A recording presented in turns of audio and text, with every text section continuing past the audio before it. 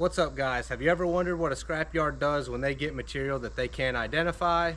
If they have one, they're using either an XRF or a laser analyzer. This is the laser model, and we can use it to shoot material, and it'll tell us exactly what the contents are, and usually it'll tell us the alloy or the series or whatever type of material it specifically is. But if it doesn't have that data, it'll at least tell us what it's composed of. So let me show you how it works, and we'll walk around the yard and shoot a few different things. Well, guys, since we're already in front of the stainless steel pile, I figured we'd start here first. So I have this little piece of stainless that I just picked up off the ground, and to use the gun or the analyzer, all I have to do is place it in front of the screen and pull the trigger. Keep in mind that to get the most accurate reading, you should make sure that the surface is 100% clean. So if it needs to, you can grind it down to get the surface cleaner, or if it has some sort of coating on it, you've got to grind that coating off. This is going to be clean enough to give us a reading, so I'm going to go ahead and do that. But if it didn't give an accurate reading, I would take some sort of buffing cloth or even a grinding wheel on an angle grinder and grind this down. But it's pretty straightforward. Just hold it in front, pull the trigger, give it a second to analyze, and then you will see at the top this is 301 stainless steel, and then it'll give us the contents. So we got about 23.5% chromium, 67% iron, and about 6.5% nickel. So let's walk around the yard and check out some of the other items that we have around here and give those a test and see what they are. Out here at our baler, we have some of this thick brand new aluminum. It's all the exact same type. So when we get material like this, we'll keep it separate and then bale it separately. But let's go ahead and shoot a piece. We just had a terrible storm come through here, so we got water everywhere, but this should be clean enough to get an accurate reading. So this is 5052 aluminum, which I already knew. That's how we buy this material, and that is how we process it and sell it.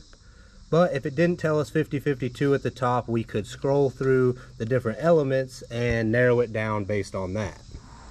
And this is where an analyzer really comes in handy if you're trying to sort all of these different types of aluminum by alloy. So I'm going to do my best here to try to analyze several different pieces and see if we can get a reading of different types.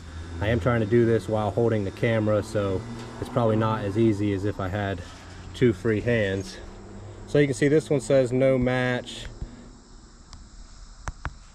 but we can see the contents. A lot of times when it says no match, if you go back and you clean the surface you are analyzing and shoot it again, you will get a match. Like I said, these are all have been out here in the elements. It was just raining. None of this has been cleaned. So that piece you can see is also 5052.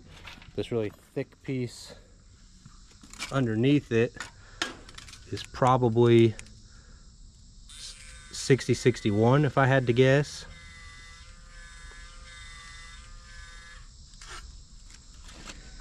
And that was correct.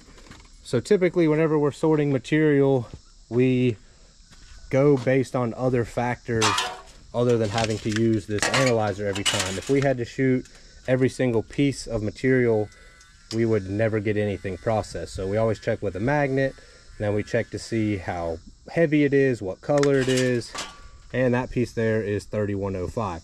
So this bay of aluminum is our MLC, which stands for mixed low copper aluminum.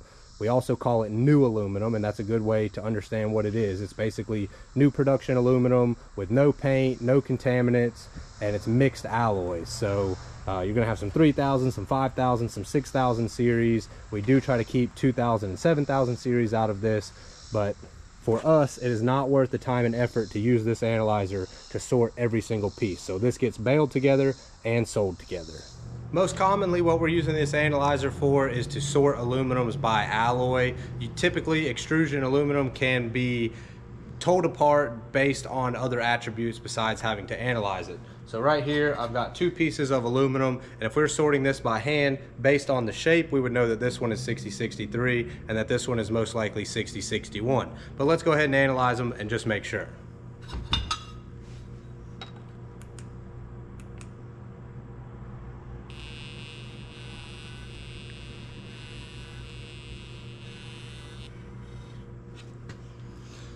So you can see that piece is 6063.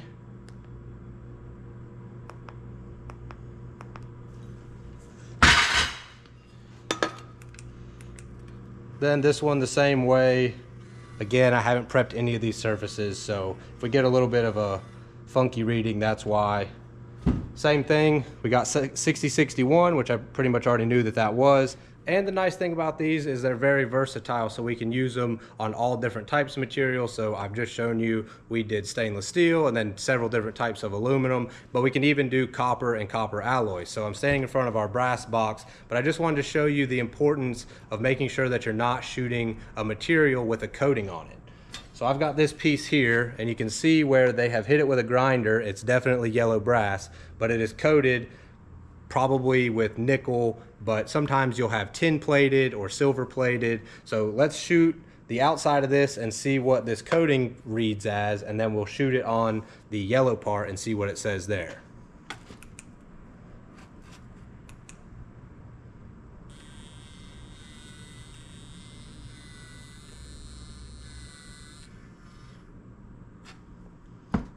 All right, we've got no match, but it says we got 25% nickel and 65% chromium. So if that was accurate, we would have a pretty valuable nickel alloy, which we know better that that's not the case, because when you scratch it, it is yellow.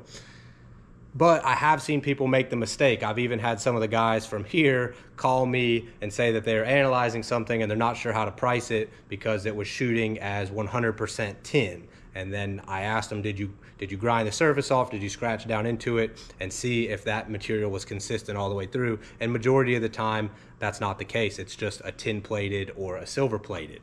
So now let's shoot the yellow part and see what it says there. This is going to be a little trickier because it's not a very big scratch surface. This may take me more than one attempt here.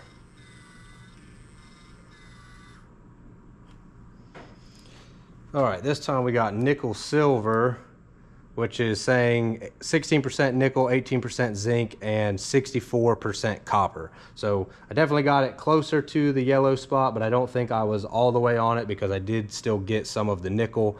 I would have more than likely gotten close to 60% copper and about 35 or 40% zinc. So I'm gonna try it one more time. Maybe I'll try it on this inside section.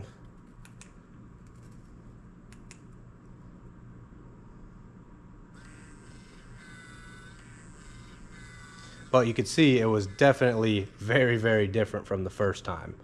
Okay, this time we're getting even closer. So 70% copper, 26% zinc, and 2% nickel. So on the same piece, we went from high nickel and high chromium to high copper and high zinc. And that's why it's very important to not only rely on this, or if you are relying only on this, make sure that you are shooting the appropriate surface and make sure that the material is prepped correctly. I feel like I just gave you guys an infomercial on how the laser analyzer works. I know some of you are gonna think that that is an XRF gun instead of a laser. That one is actually the laser model. We opted not to go with the XRF, but they do make XRF or X-ray analyzers as well.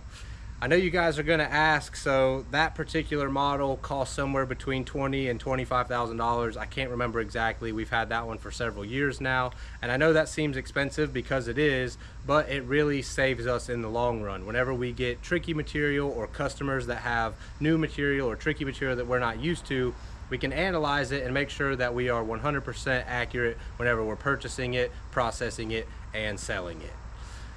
But anyways, that's it for today. I hope you guys enjoyed.